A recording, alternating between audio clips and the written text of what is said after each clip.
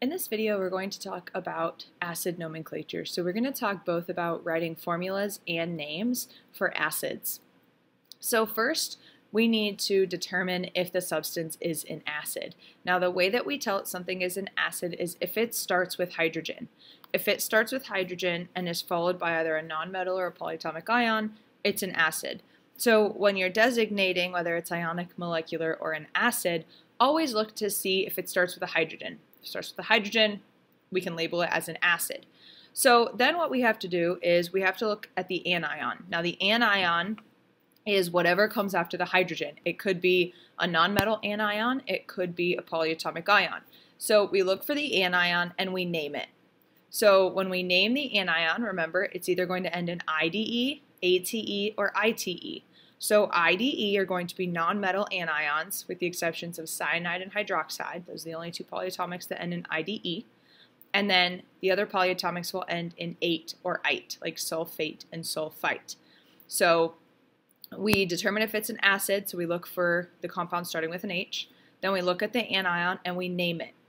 Once you've named the anion, that's the most important thing, is naming the anion. And once you've named the anion, then you can name the acid, because there are these three rules that we use to name the acid. So if your anion ends in IDE, so say it's chloride, just Cl.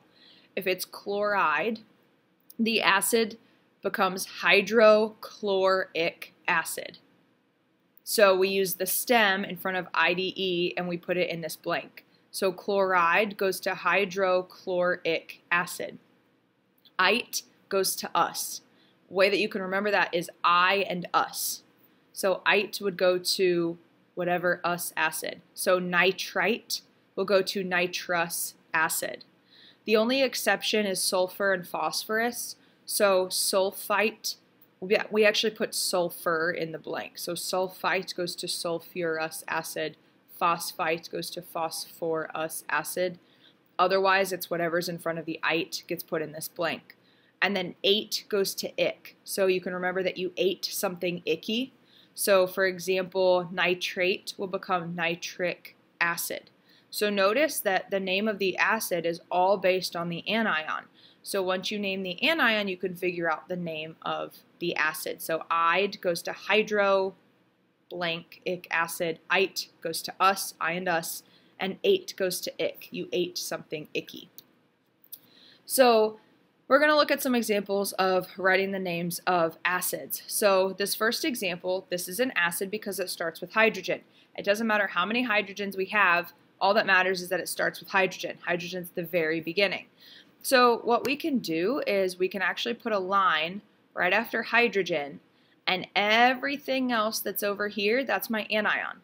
So this is just nitrogen. So as an anion, it's nitride. And so since it's nitride, it ends in IDE, it becomes hydronitric acid. So again, ide goes to hydroic. So nitride, hydronitric acid. So we look at number 2.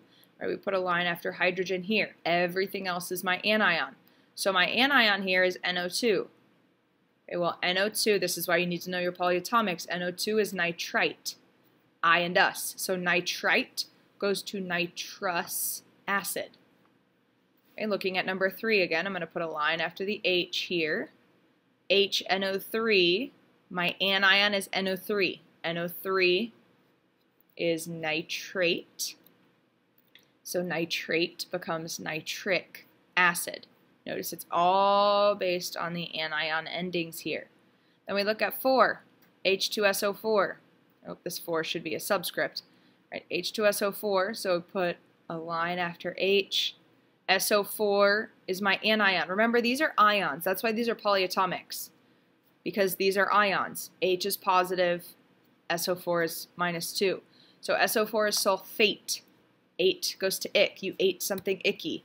Sulfate becomes sulfuric acid. So notice again, it's all about naming the anion. Now we're writing formulas. What we have to do now is we're looking at the name. So acetic acid.